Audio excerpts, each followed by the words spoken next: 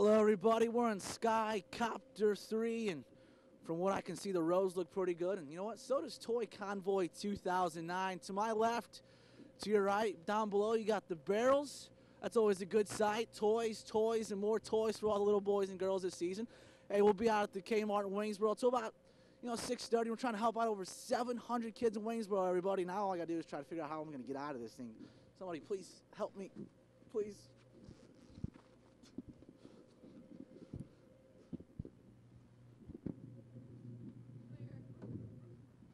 Good afternoon, Tracy Turner here at the Burger King in Stanton with Toy Convoy 2009. We have been asking you to bring down toys for deserving children in the area, especially the older kids. And look at this. This is a makeup set any tween would be happy to have. Happy boys and girls. That's our aim here in Stanton. And all of the toys you see here gathered today, stay here. Come down, join us, and make you feel good. The Valley's newest Rotary Club is getting some attention this week by hosting its first summer carnival. The Mount Jackson Edinburgh Rotary Fun Fest kicked off tonight with good food, fast rides, and carnival games. Dozens of residents came out despite some wet weather. The money raised will go to the Rotary Club to help with its many programs. Well, with Rotary being a new organization in town, we're hoping to really be able to give back to the community. To date, we've done a flu shot drive and brought flu shots to the community. The Fun Fest continues through Saturday. It's held at the Food Lion parking lot in Mount Jackson. A car rally is taking a pit stop in Harrisonburg tonight.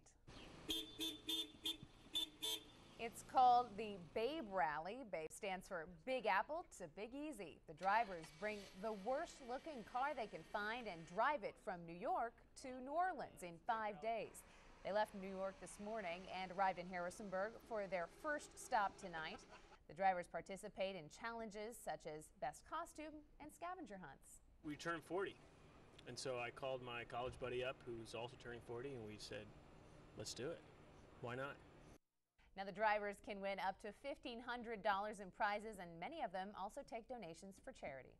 A gas station in Rockingham County caught fire and is damaged tonight after a truck pumping gas went up in flames. The fire happened at the Pure gas station on Brock's Gap Road near Folks Run.